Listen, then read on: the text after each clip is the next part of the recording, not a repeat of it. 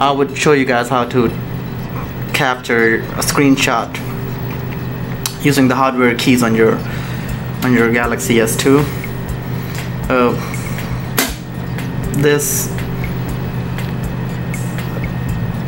The firmware on this phone is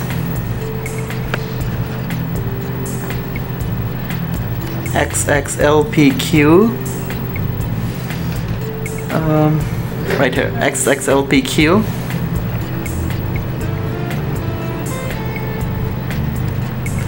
And to take a screen snapshot, all you have to do is, well, there are two ways to do it, but you can hold your power key and the home button at the same time, press them together at the same time, hold it for a second, and you will see a screenshot like this. You see that? It was that simple.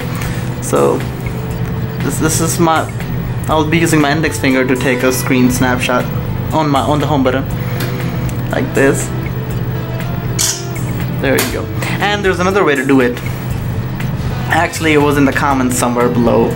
Someone told me that they could do it, but it's still working, which is you have to hold the volume down key and the power button key together to take a screen snapshot.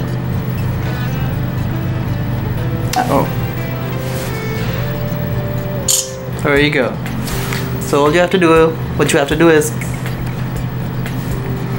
you put a thumb on your, if you're left-handed, put a thumb on your volume down key and your index finger on the power button. Hold them together. Press and hold both of them at the same time. And there it is. It's that simple.